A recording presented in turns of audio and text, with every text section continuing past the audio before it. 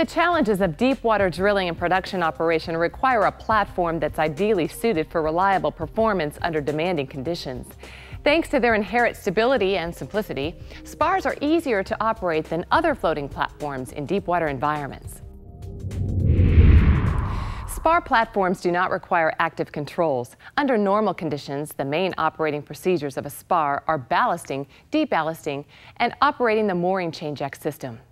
Even under extreme conditions such as tropical storms and hurricanes, SPAR platforms remain stable and safe. The U.S. Coast Guard has authorized SPAR platforms to operate without marine crews due to the simplicity of these systems. Ballasting increases the draft of a SPAR by pumping water into the variable ballast tanks located at the bottom of the hard tank. The topside supplies water to the ring main header at the top of the SPAR, and valves are opened or closed to allow the water to fill certain tanks.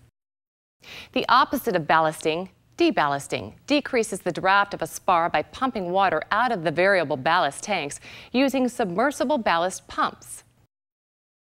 Ballasting and deballasting operations occur during the installation phase, during required inspections, and whenever there is a significant change in payload. SPARs do not have sea chests. All ballasting and deballasting is accomplished by adding and removing water to and from the ballast tanks individually. This makes the SPAR a more robust floating structure. The mooring chain-jack system can move the SPAR to an offset position by pulling in or paying out a specified number of chain links on various mooring lines. This allows the platform to be moved over different wells for drilling or workover purposes. On a SPAR, top tension risers are traditionally supported by buoyancy cans or hydraulic tensioners. Many events can cause the dry tree risers to move up or down, including platform offset, heave and pitch, draft variations, tides, subsidence, wellhead stick-up, and production start-up or shut-in.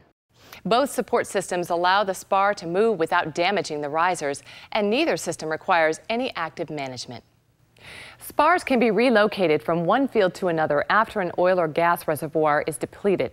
The process is relatively simple. Retrieve the risers, disconnect the mooring lines, and tow the SPAR to the new location. The topsides and top tension riser support systems, whether buoyancy cans or tensioners, can remain in place on the SPAR. As you can see, SPAR platforms are ideal for the challenges of deep water drilling and production, and only one company has the world-class technical skills and practical experience to produce the results you expect: Technip.